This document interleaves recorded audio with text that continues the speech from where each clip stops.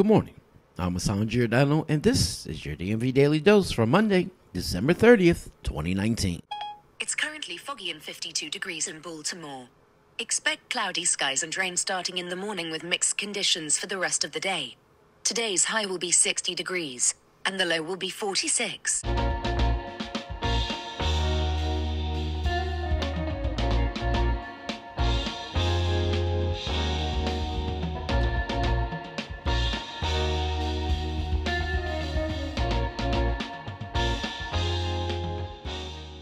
Well, our beloved Baltimore Ravens finish out the season strong, riding a 12-game win streak after stomping the Steelers 28-10 for a franchise record 14-win season.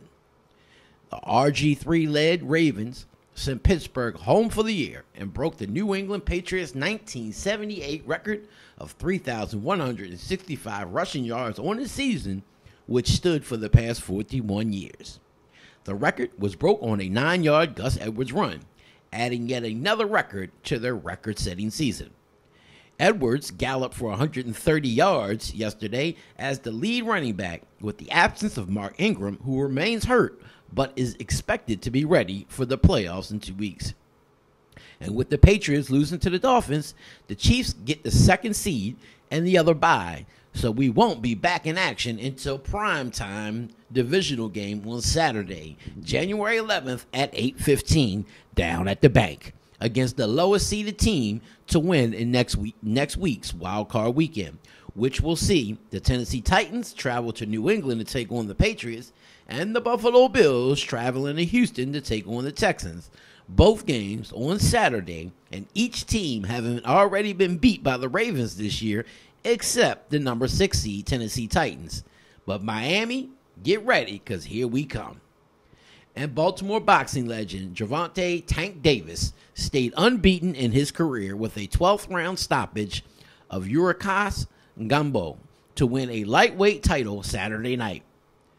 Fighting past the 9th round for the first time in his career, Davis, who's 23-0 with 22 knockouts, showed why his nickname is Tank, releasing a barrage of punches in the final round before a left uppercut to the head ended the fight at the 144 mark when referee Jack Reyes called the fight. And in sadder news, former state senator Ulysses S. Curry, a mild-mannered black lawmaker from Prince George's County, died early Friday morning after a lengthy illness. He was 84 years old.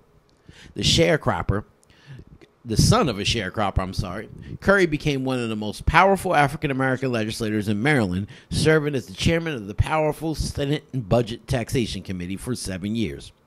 He was elected to the House of Delegates in 1986 and won a Senate seat in 1984.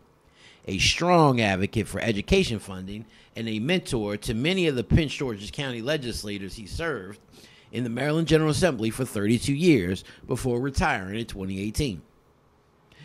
Curry was indicted by federal authorities in 2010 for consulting for Shoppers Food Warehouse, the grocery store chain, where he was accused of accepting bribes for the company in exchange for political favors, but wound up being acquitted in 2011. He was censured by his colleagues in the state Senate and voted himself for his own censure for not reporting his consulting work and the nearly $250,000 in income he received on ethics forms or informing state authorities of his work the following year. He was also stripped of his gavel on the budget panel, diminishing his influence in Annapolis.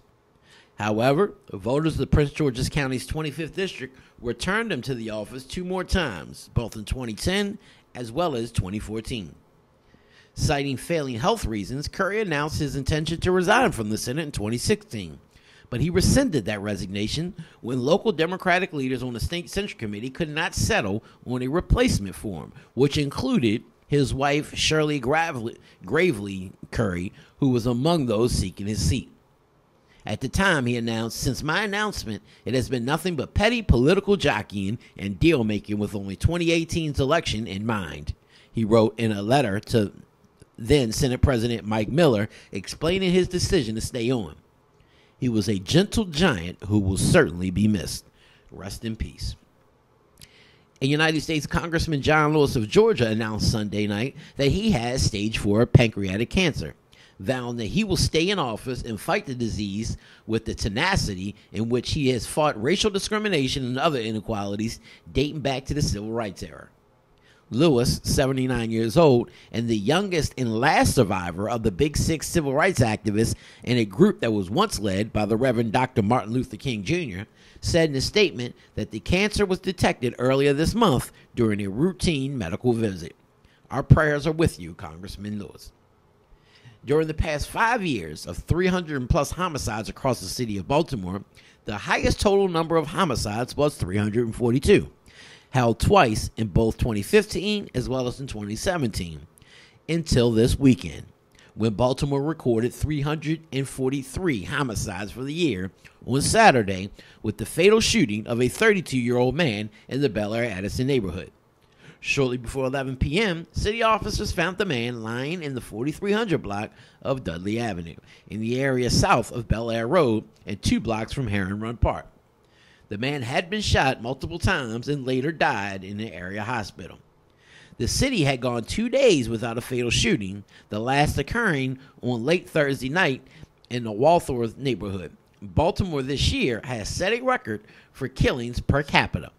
The city saw its highest number of homicides in 1993 when 353 people were shot, but there was also more than 100,000 more residents during that time. And remember, tonight, that's right, tonight, the band is back together again from 5:30 to 7:30 p.m.